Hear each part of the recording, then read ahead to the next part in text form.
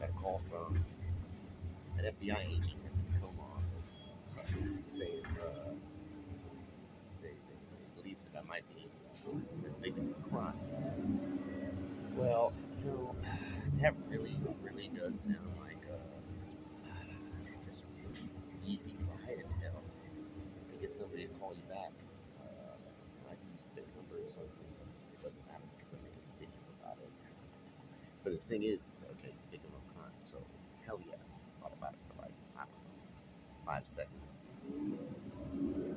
Victim of crime, so yeah, I think that it could be country's going down because it's a federal offense to take monies from another state, embezzle it into your state, fraudulently and stuff across state lines. So it could be that.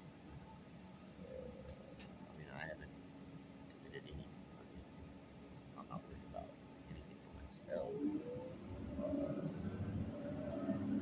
I'm a bit, precision of language, unless they ignore the precision of language. But the thing is the FBI agents are way different than local PD.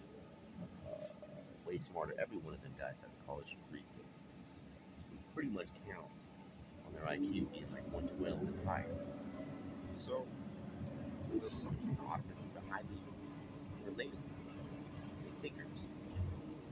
And thank God we got smart guys to catch fucked up criminals.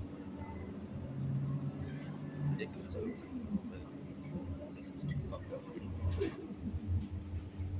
So it's either two out of us get off and make myself later. So yeah, weird fucking shit. Oh yeah, first thing that came to mind was maybe you know maybe she's gonna get roasted, and then they're gonna roast her all the way back to Tullis Fire, to Diamond Court Fire, to Jefferson Fire, and then trace her back to